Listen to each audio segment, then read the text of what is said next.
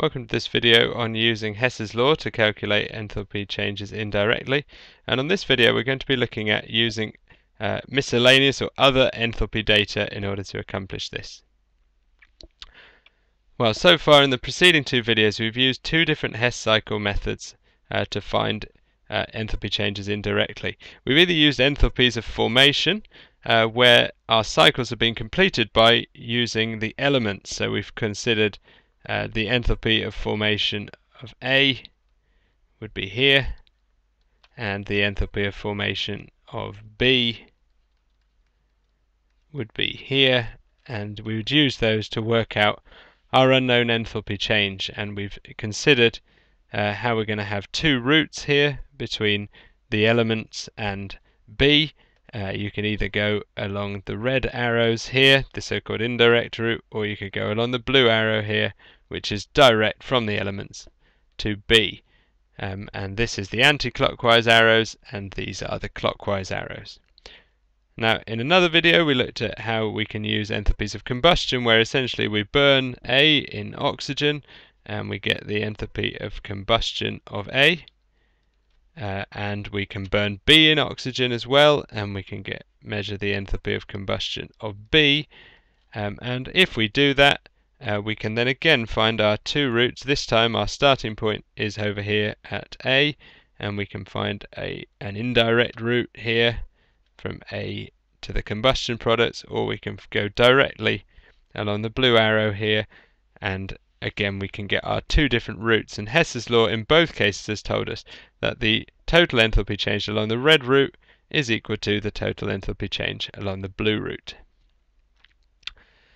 Well, now we want to try and extend things to look not just at enthalpies of combustion or formation, but what happens if we have any other enthalpy changes. And it turns out that as long as we can create a closed cycle where we've got two routes from the same between the same two reactants and products, we can actually use any enthalpy changes we like in order to form a Hess cycle and hence calculate enthalpy changes indirectly.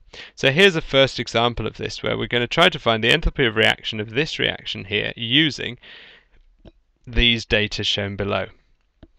So again, it's the same basic procedure. We write out our equation. Now I happen to know in this case, so here we go, we write on our enthalpy change that we want to find there, and then we need to try and first step is to create a cycle, and the way we're going to do this is a little bit more involved in these examples than it has been in the past. So I'm just going to start off by showing you how I would think through this. Now what I tend to do is start over here on the left hand side and think, well, which of the other reactions that I've been given contains one of the species on the left hand side. And you can see here that the calcium oxide that's here also occurs in here. So that gives us a clue that we're going to want to use this reaction here to complete our cycle. So what we find here is that calcium oxide, if I add water to it, and I'm going to put the water on here, that is going to go and make calcium hydroxide.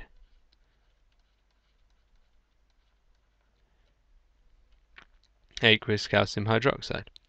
Now carbon dioxide that was on this side hasn't actually reacted at all there, so I'm going to just simply leave carbon dioxide unchanged.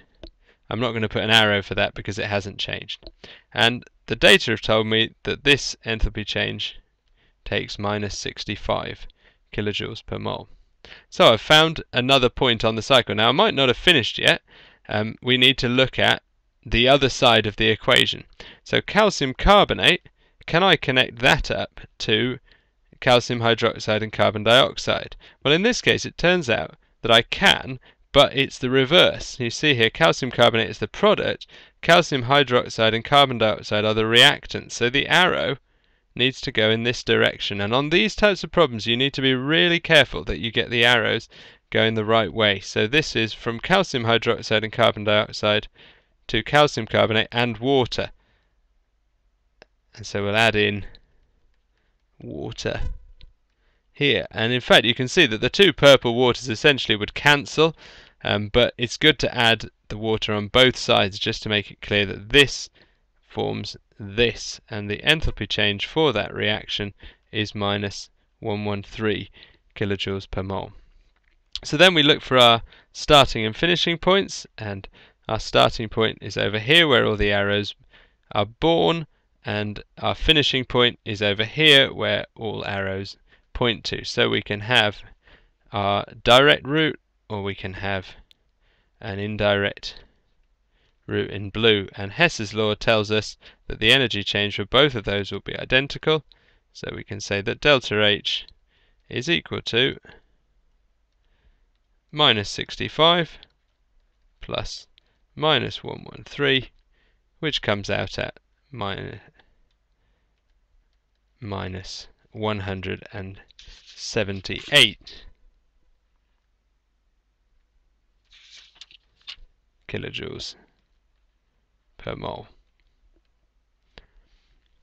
Let's have a look at another example. So this is a displacement reaction where we've got here silver ions reacting with iron to make iron 2 plus and silver, and we've got some data here that we can use. So again, we start off, just write out the equation for the reaction. I'm going to drop the state symbols just for time. And Fe2 plus is formed and 2Ag, and this is the enthalpy change we're trying to find. So again, we play the same game.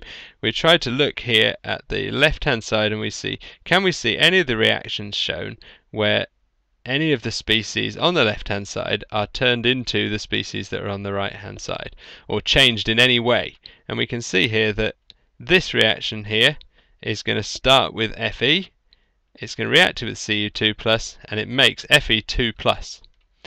So what we need is some Cu2 plus, and when Cu2 plus reacts with Fe, we make Cu and Fe2 plus, and the Ag plus doesn't change at all, so I'm going to just write Ag plus there, and we can stick on the enthalpy change whilst we're at it. That should be minus 154. Then we play the same game over here where we think, well, can we do anything to silver to turn it into anything down here? And it turns out that if we take Cu2 plus, and in fact we should have added that on earlier, we take Cu2 plus and we react it with 2Ag, we can actually make 2Ag plus and Cu. So this time the arrow is going from here down to here, and we find that that is 137 kilojoules per mole endothermic. So we've completed our cycle. Now all that remains is to find our two routes, and we can see the arrows being born here and they're all ending down here.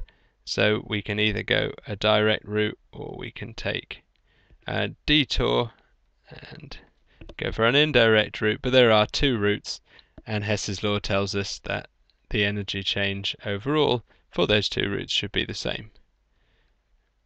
So delta H plus 137 is equal to minus 154. So we can solve that to find delta H has a value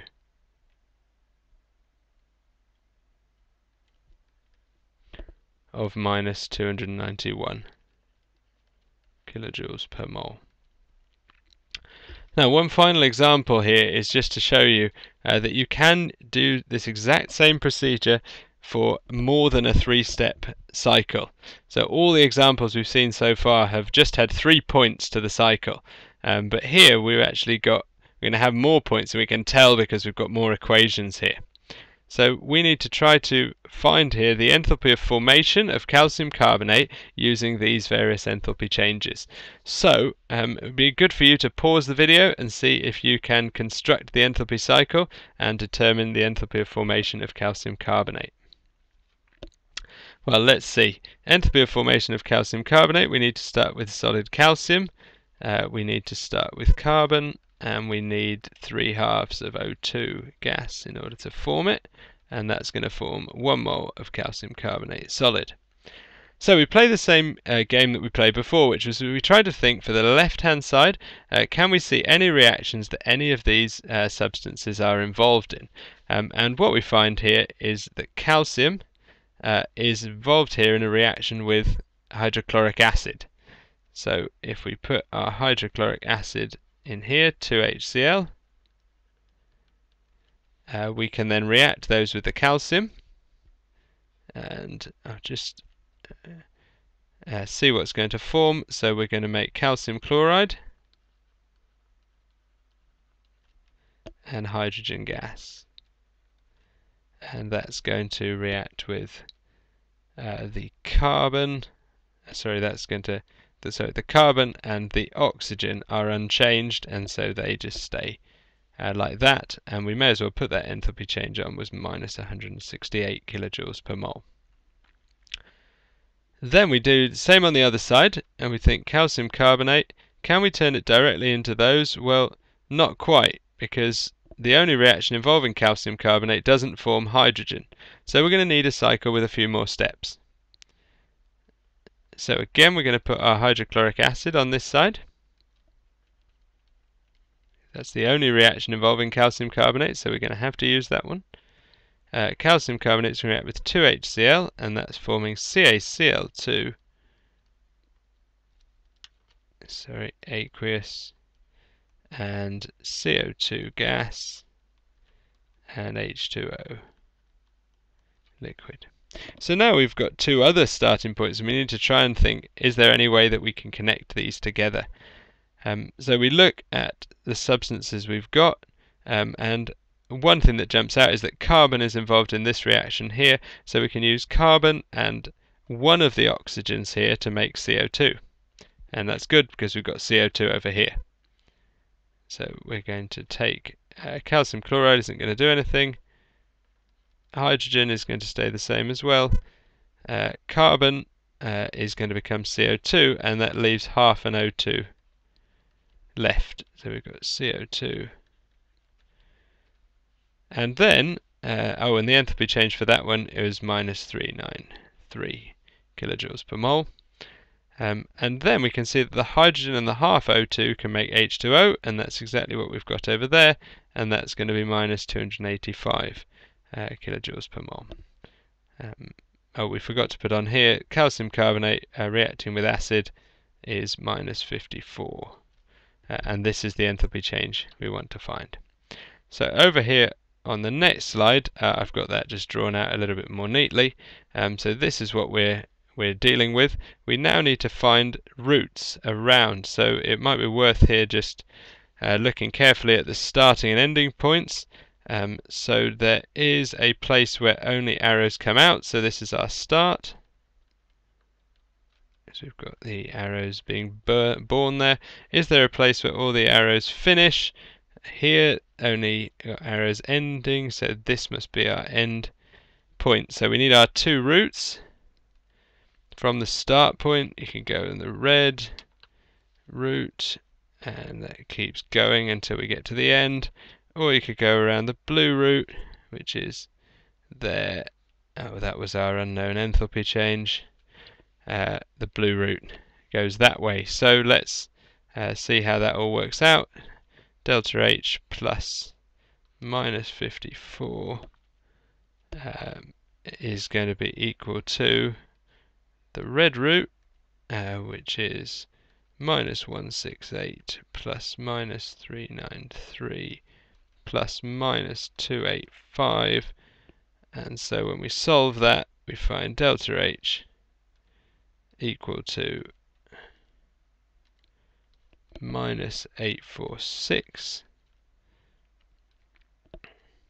minus